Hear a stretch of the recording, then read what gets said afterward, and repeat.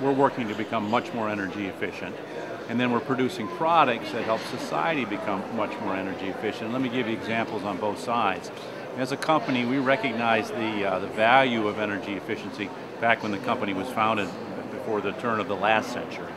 Our founder, Mr. Dow, actually worked with Mr. Westinghouse to develop cogeneration, combined heat and power, back in the early part of the 1900s. And we've just built upon that.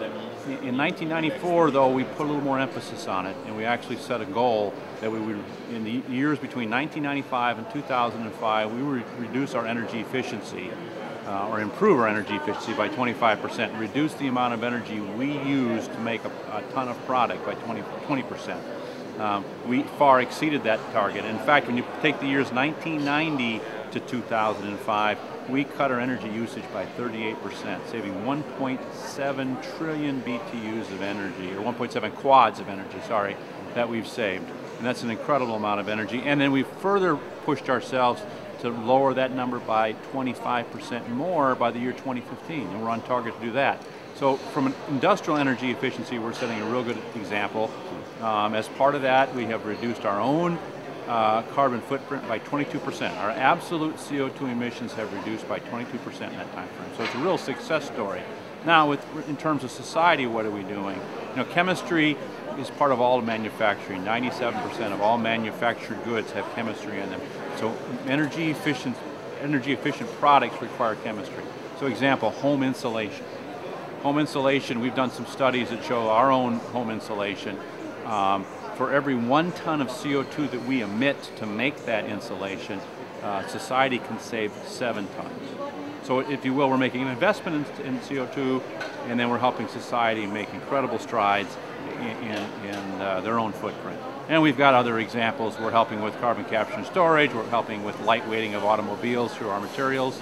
So it's really a two-sided street, and we're being very successful on both sides. And again, we are the beginning of material sciences, producing those things. We're the home of innovation. A lot of the innovations that we see today come out of the chemical industry because it's the building blocks of everything we have today. So we consider ourselves a vital part of that.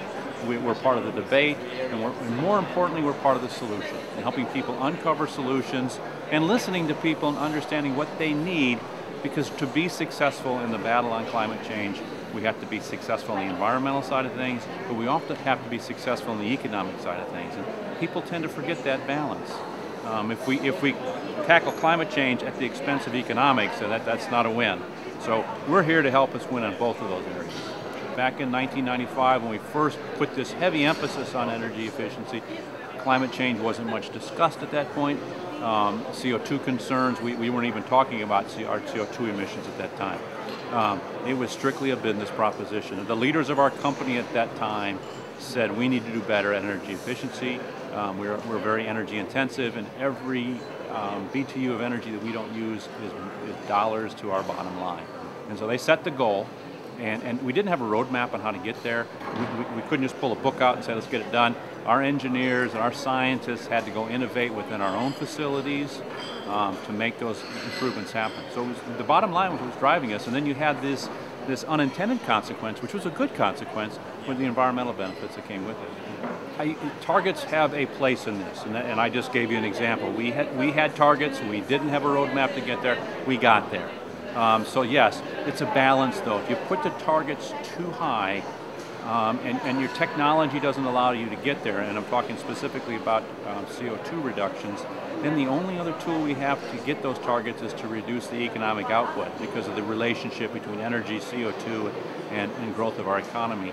And so we have to have the targets that find those things that we can do today, energy efficiency. But if we set them too high, and we make them binding, then we get ourselves into, again, environment versus economics, and no politician wants to make that decision, right? And so what I'm saying is targets have a place, they have to be understood, they have to be set, but alone they can't get us there, okay? We have to develop technology. We've got to get incentives in place to get the technology, because we're looking for a reduction of 80% by the year 2050. We can't just set that 80%, that's an example. We'll never get there in an economically effective way. So targets, yes, but you have to go much farther than that and uncover the technologies, find the incentives that allow us to uncover those technologies that can truly get us an energy breakthrough or get us a series of energy breakthroughs that we need to achieve that level of production.